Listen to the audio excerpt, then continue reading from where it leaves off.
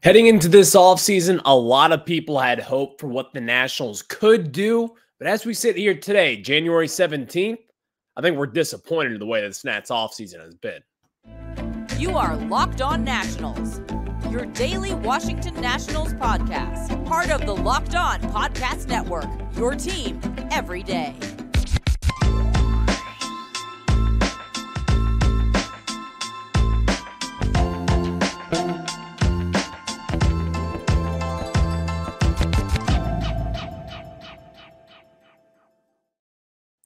And thank you all for making Locked On Nationals your first listen every single day, as we are free and available wherever you get your podcasts. And I'm your host, Ryan Clary. You can catch me over on Twitter at RyanClary11 and as well as the show page at LO_Nationals. For all your latest Nationals news and notes, just make sure to check us out over on there. And while you're at it, search Locked On Nationals wherever you get your podcasts, including on YouTube. Again, just search Locked On Nationals there and hit that subscriber button. Later on in today's show, Sean Doolittle has been hired by the organization to kind of be a middleman of sorts between analytics and coaching, and as well as the players. We'll discuss that role and kind of what it means from the organization, and really kind of my tinfoil hat theory of what could be happening next. We'll get to that in the third segment of today's show. Also, we're going to look at Lane Thomas. Can Lane Thomas build off of 2023 heading into 2024? What will he be able to do? What will be better? What could be worse? We'll discuss that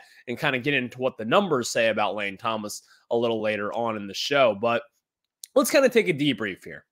This Nationals offseason, a lot of people were expecting some different things. We thought that the Nationals could be spending, kind of getting back to their old ways, and maybe even just maybe if they spent wisely enough, kind of were aggressive enough in free agency, maybe they would have made an argument to make a postseason push at some point this season. But ultimately, it's not really seen that way right now. But today's episode is brought to you by FanDuel. Make every moment more. Right now, new customers get $150 in bonus bets guaranteed when you place a $5 bet. Just visit FanDuel.com/lockedon to get started. So with today's show, listen, going back in October, early on when the regular season's wrapping up, a lot of people, including myself, didn't think it was crazy to say that, yeah, the Nationals, they could be on the likes of a Rhys Hoskins. The Nationals, they could be in the market for maybe a starting pitcher. Nothing crazy, but still someone who you could make a difference for, someone that you could actually put up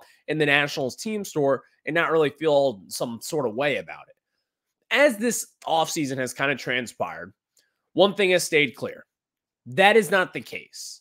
That has not been the case whatsoever, in fact. The Nationals, they haven't really made any splashy signings. The splashiest of the splashy moves was signing Nick Senzel, a former first-round pick. That's really it. The Cincinnati Reds moved off of Nick Senzel for one reason and one reason only. It's because he was not productive. They've saw better than the organization. They've got better prospects coming up. Therefore, they decided to move on from him, and that is why he signed here on a major league deal. Nick Senzel is not a splashy move. It's just simply not. Now, is it the market that the Nationals should be in? That's kind of an argument we'll tackle here in a few minutes, but still, you should be disappointed with the way that this Nationals offseason has gone. Simple as that. Now, in what ways should you be disappointed in?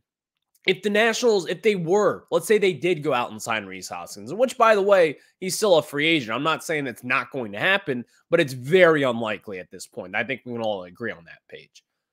But if the Nationals did, where would this team be? Would it be better? Of course, because he solves a lot of areas of need. He fits that first base mold. He's going to get power in this team, in this lineup. He's going to protect C.J. Abrams, going to protect Lane Thomas, Keibert Ruiz, all the different guys that you want to protect in this lineup. But ultimately, is he going to thread the needle and kind of get you to that 90, or not 90 win, God forbid that, 80 wins? Is he going to get you in that territory? Nah, I don't really think he does. So kind of going back to the original question, I am disappointed in what the Nationals have done. And the reason what they have done is that really what they haven't done. The Nationals, have not spent their money in any way that you would kind of just be like, yes, this is what you should do. This is what rebuilding teams should do. You should try to replenish that lineup. You should try to protect your younger players and hopefully having them take those next steps up. Bryce Harper wouldn't have been Bryce Harper back in 2012 if it weren't for guys like Ryan Zimmerman around him, Jason Worth, in those lineups to where you kind of protect those guys. Because right now in this lineup, CJ Abrams, he's got a target on his back. Teams aren't going to allow that guy to get on base. They're going to make sure any way, shape, or form that he is off the base path, that he is not going to be the one doing damage. Lane Thomas, he's one of those guys as well right now where he might not take that next step up because he's got that target on his back. And with CJ Abrams in particular here, he's a more talented player than Lane Thomas right now. Lane Thomas in itself, he's kind of the guy who needs that protection in order to take those steps up, in order to have 28 home runs in one season as he did in 2023. Looking at this team, it's really just not about the disappointment. It really isn't, because if you've kind of seen the way that this team has been trending over the last few years, you probably aren't too surprised with how this offseason has gone. But one thing's for sure is that the Nationals, they are closer, and they are inching closer as the days go by into being a contender again. But ultimately, it's not going to happen if you're not going to spend the money in free agency, because this Nationals team, they've got a good farm system. They've got quality prospects. But also, with that said, it's a top-heavy farm system. This isn't a loaded, deep farm system like the Dodgers or the Orioles, for that matter. It's a very top-heavy farm system. Dylan Cruz at the top, James Wood, Brady House, Cade Cavalli. All those big names, those are big-time prospects that you can kind of look forward to and say, this is why they're one of the best farm systems in all of baseball.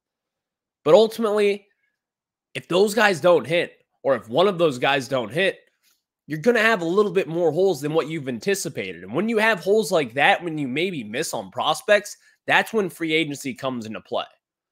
And also, just a matter of facts, when you're in a rebuild, I've always believed in this. Giving a guy like a Cody Bellinger this last offseason, giving someone like him or a Rhys Hoskins this offseason, giving him that one-year deal, giving him a little bit more money than maybe he deserves, a rebuilding team, that is the smart thing to do.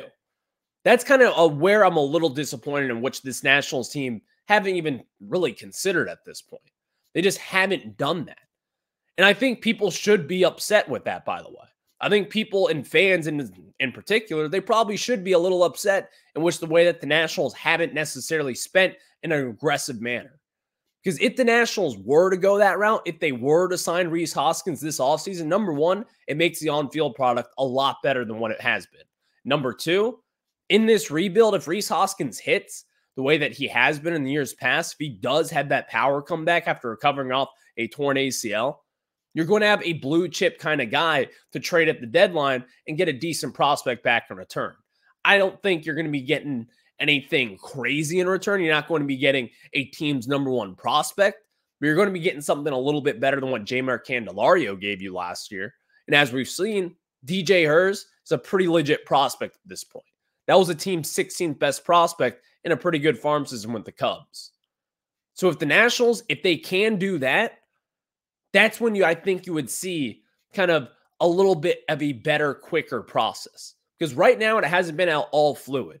I thought the Nationals that they would be in that market this year, and also while being in the Nick Senzel market, being in that market, that's no real problem. Every team should be in that market trying to get guys that can rebound and then trade at the deadline when you're in this team's position. But also on the other hand, being smart and doing what's best for the organization, not just saying, we can't necessarily afford this right now. Come on. That's a bad argument in the year of 2024. It just is. And yes, you may be getting ready to sell this team, but ultimately, you have to have 2 feet in the door. And I think that's what a lot of Nationals fans kind of come back to, is that this team in this ownership situation, you can't necessarily say that they have all 2 feet in the zone here. You just can't. It doesn't feel that way. You've seen what it's like when the Lerner family has bought in. They're aggressive. They make big moves. They make big splashes. We all high five. No one's complaining about them. But as we sit here today, it just hasn't really been that case. And you could say, well, it's because of bad contracts. And you're right. It is because of bad contracts. But also, You've got two teams here, or you've got really 2 seasons to get this right before you have to be better. And I think this Nationals team, while they are trending in the right direction, you should be a little disappointed with how this offseason went. It just simply was not good enough, and it has not threaded the needle for what I've wanted. Dylan Floro, fine piece. Not all that flashy at the end of the day. Not really much to say for. We'll just have to see what transpires over 2024. Maybe we're wrong. Maybe the Lerner family, they're right. Thank you all for making Locked On Nats your first listen every single day, as we are free and available wherever you get your podcasts. Before we move on to discuss Lane Thomas, let me tell you guys about our good friends over at FanDuel. And guys, FanDuel, the NFL season is wrapping up, and while the postseason have started, let's get in on the action with FanDuel, America's #1 sportsbook, because right now, new customers get $150 in bonus bets guaranteed when you place a $5 bet. That's $150 in bonus bets, win or lose, because the app is so easy to use, and there are so many different ways to bet, like a live same-game parlay like I will be doing this weekend. You have the Lions, and of course, you've got the Lions at home. You cannot believe that. I'm going to take Jared Goff over on the passing yards, and as well as the Lions money line. I am that confident that they get the win over Baker Mayfield and the Buccaneers. You should do that too. And also, if you're really feeling frisky, go to the parlay tab. And when you do that, go to the parlay hub, and that is where you can find the most popular parlays. That is a ton of fun. I can guarantee you that. So visit FanDuel.com/lockedon and make your first bet a layup. Again, that is FanDuel.com/lockedon and make your first bet a layup. FanDuel, the official partner of the NFL. And before we move on, let me tell you guys about our friends over at Ibotta. And the new year for many people means resolutions to save money. So stop shopping without getting anything in return. Start getting cash back on every purchase you make with Ibotta. Ibotta is a free app that gives you the most cash back every time you shop on hundreds of items, from groceries to beauty supplies to toys, so you can make sure you're beating inflation no matter what you're purchasing. The average Ibotta user earns $145 per year. That can cover the cost of an entire shopping trip. Buy that flight you've been eyeing, that game you're dying to go to, or the fancy dinner that you've been craving. Right now, Ibotta is offering our listeners $5 just for trying Ibotta by using the code LOCKEDONMLB. Again, that is code LOCKEDONMLB when you register. Just go to the App Store or Google Play Store and download the free Ibotta app to start earning cash back, and use code LOCKEDONMLB. That is IBOTTA in the Google Play or App Store, and use code LOCKEDONMLB. Next, we are getting into Lane Thomas and really what this offseason has held for him. Going into 2023, not a lot of people expected this kind of huge, really impressive offseason, or really impressive regular season from Lane Thomas. But what he delivered in 2023, maybe what you should be expecting going forward in 2024. But is that the case? And can he build off of the 2023 that he had? Well, first and foremost, there's a two-tail story here. In years past, I remember looking at Lane Thomas's numbers and looking at his splits. I remember saying, listen, Lane Thomas, the trend that he has shown from 2019 to 2021, 2022, is that he starts off a little bit slow. Once the summer comes in, that's when he heats up. Well, this last year, it was the exact opposite. First half of the season, Lane Thomas right here was damn good. First half of the season, that's kind of when Lane Thomas really had his best work. In May, that was when he was hottest. Went on that tear. He had an OPS over 900 at one point during the summer, and he was just killing the baseball, and everything just seemed amazing, especially considering the fact, and never forget this, he was traded for John Lester way back in the day. What a steal that was for Mike Rizzo. You're always going to look back at that deal and say, oh my God, Lane Thomas in return for John Lester, the dinosaur, did not want to be here. In 2021, what a disastrous year. You got back Lane Thomas, someone who should have been an all-star in the year of 2023 by looking at his numbers. And really just, if you're going by the numbers, simple as that, should have been an all-star. But the rest of that, that's history. Going into 2024, though, can he build off of 2023? And if he can build off of 2023, what will he get better at? One thing I look at with Lane Thomas is this. Lane Thomas is one of the faster outfielders in all of Major League Baseball. Now, I'm not saying he's in the top 1 percentile, but Lane Thomas is damn fast. One of the top 10 percentiles in all of baseball as far as speed goes and sprint speed goes, according to Baseball Savant. Lane Thomas only stole 20 bases in 2023. Now, I say only 20, still impressive nonetheless, but still, Lane Thomas has a little bit of room for improvement here. Now, some people may say, well, he's going to have to get on base more, and that is certainly correct.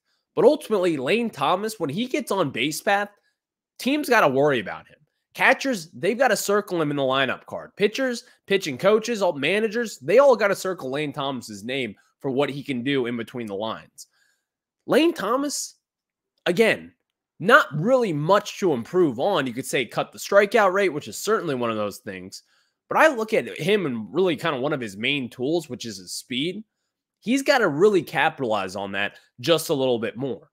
Now, you could say that maybe kind of where he was in the lineup and really what was happening behind him in the lineup with Joey Meneses behind him or wherever it was, that he doesn't really have all too much protection. Therefore, he can't really just run loosely the way that C.J. Abrams is doing from mid-August all the way through the end of the season.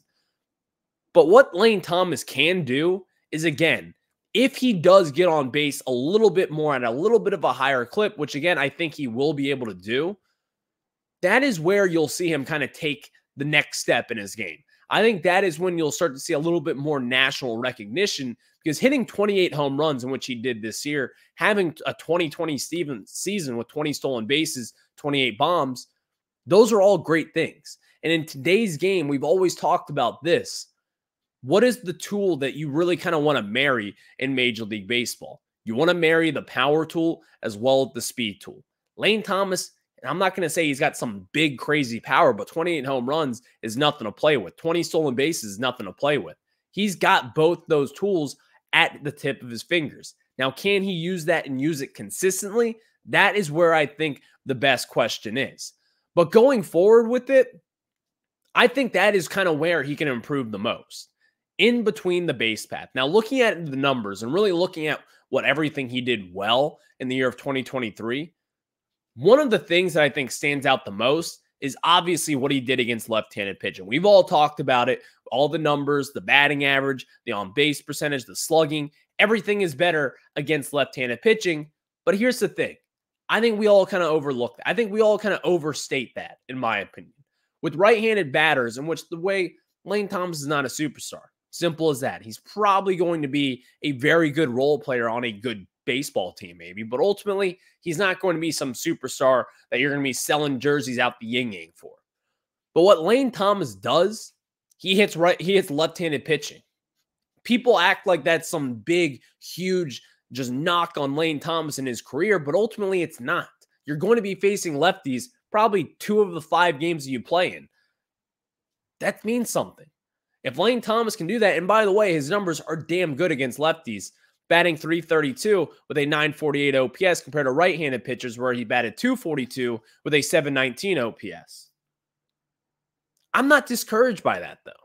And really, when you look at the numbers and what he did in game, no matter if he's going against a righty or a lefty, you probably look at these things like clutch stats and may say, it's pretty damn good. Because that's also what Lane Thomas did this year. In a lot of clutch situations, you would have number 28 up there, and ultimately he got the job done in a lot of different times. And if you look at the numbers, they kind of back that up as well. There's 3 different categories in which I looked at in his clutch stats that really kind of were eye-popping in my opinion. Number 1, 2 outs, runners in scoring position, had a .279 batting average and an .839 OPS. Late game and close, .287 batting average with an .832 OPS. And then in a tie game, a .311 batting average with an .825 OPS. I mentioned all the batting average because in those situations, you need hits. Lane Thomas, he got those hits. He got the job done in multiple big-time scenarios. Now, is Lane Thomas, is he going to be the guy that in 2026, Game 7 of the World Series tie game that you want up at the plate? Hopefully you want Dylan Cruz. Hopefully you want James Wood. But still, Lane Thomas should not be forgotten about.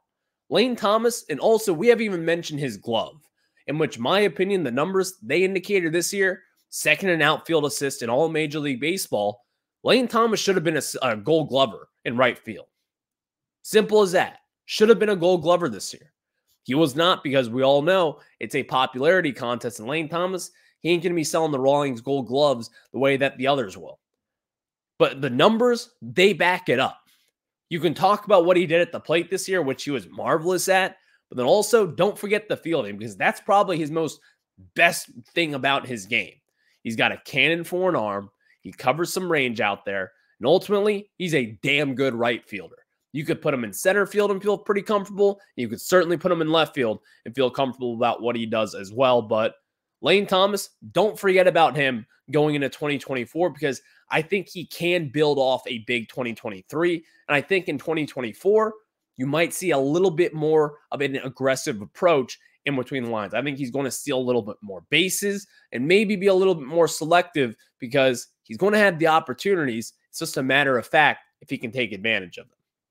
Thank you all for making Locked On Nats your first listen every single day, as we are free and available wherever you get your podcasts. And of course, check us out over on YouTube. Search Locked On Nationals wherever you get your podcasts, but including on YouTube, and hit that subscriber button. Next, let's talk about Sean Doolittle. You love him. You know him. He's your new Nationals pitching coach in flux. I'll explain. And I have a tinfoil hat theory about that, but I'll explain that a little bit more after I tell you guys about our good friends over at Jase Medical. And guys, I know we come to sports to escape from some of the crazy realities of real life, but can we just take a minute to talk about preparing for real life? Because according to the FDA, pharmacies are running out of antibiotics like amoxicillin right in the middle of the worst flu season in over a decade. This is scary. I can't imagine a more helpless feeling than if Becky or one of my kids got sick while a supply chain issue kept them from real life-saving medication that they needed.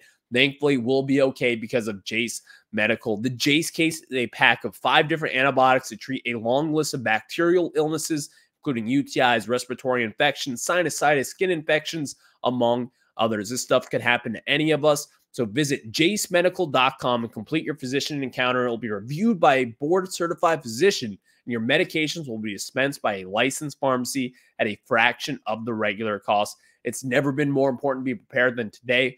Go to jasemedical.com and use offer code LOCKEDON and get $20 off your order. Again, go to jasemedical.com and use offer code LOCKEDON and get $20 off your order. Thank you all for making Locked On Nats your first listen every single day, as we are free and available wherever you get your podcast. So yesterday, middle of the day, the Washington Nationals announced that Sean Doolittle has been hired as a pitching strategist, which, if you don't really know, is basically a middleman for analytics in between players and as well as the coaches, and just kind of bearing that arms. Sean Doolittle has kind of always been overlooked as one of the better baseball minds in the sport. Sean Doolittle, we know that here. I think a lot of people love Sean Doolittle, as you should. World Series champion, hero here in DC, end of story. But what Sean Doolittle has also kind of done, and it's kind of just slept under the wire here, because you have guys like Max Scherzer in the past, Steven Strasburg, real technicians of the game. Sean Doolittle is on that speed and maybe even a little tick above those guys. Sean Doolittle is a genius. He's kind of like a scientist out there. The way that he has just progressed throughout time and has kind of transformed his pitches, it's not just from talent, even though obviously it is talent, but it's also the use of analytics. Sean Doolittle has always had analytics in his corner, in which, if you're an everydayer, you know what I say. This team, they have not really done analytics all too well, but they are certainly picking it up, and Sean Doolittle is at the forefront of this. So he's going to be a pitching strategist that will kind of be the middleman from the front office / analytics side of it, getting that information from them into the players' hands and then utilizing it with the players. This is what you should do in this scenario. This is where the pitch location should be going against this batter in this scenario. Whatever the analytics are, whatever the number that you want to equate to, Sean Doolittle, he knows it. He's one of the brighter minds when it comes to analytics in baseball, especially when it comes to just transforming that information into doing it onto the field. that is always something that he has been credited for throughout his career and kind of with talking with people throughout baseball. He's one of the brighter minds to come with it. Codify Baseball, an account that I think you all follow at this point, heavy in analytics, obviously.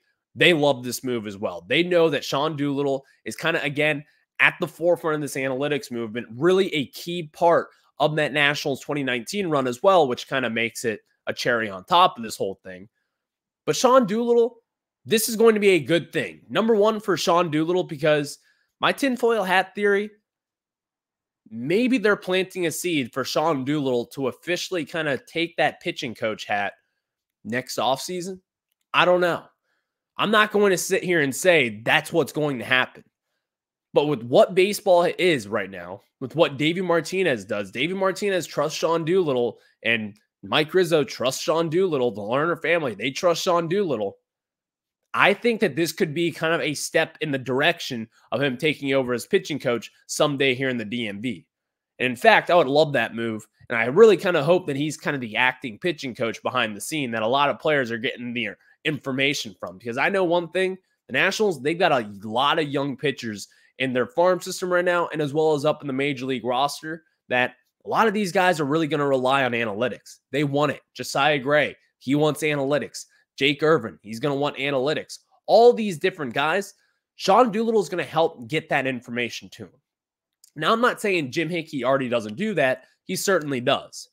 But I think it's going to mean a little bit more coming from, again, a former World Series champion within this organization that a lot of people already inside the organization have a ton of respect for and have been teammates with, like Victor Robles and Patrick Corbin, that can vouch for him. I think it's a really interesting hire, and ultimately, I think it's a great thing for this organization. This is what you should be doing. This is what the Nationals should be doing going forward. But we'll just have to see if it works out for him. But Sean Doolittle, nation's capital, back. He is back. What a story.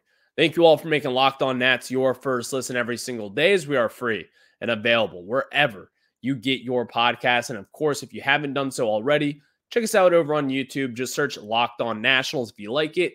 And if you don't like it, hit the subscriber button, give us a thumbs up, whatever you may be, leave a comment. I'll try to respond to them as they come in. But of course, I will catch you guys on the flip side as this offseason goes on. January 18th tomorrow. Will the Nationals do something? I guess we'll never know.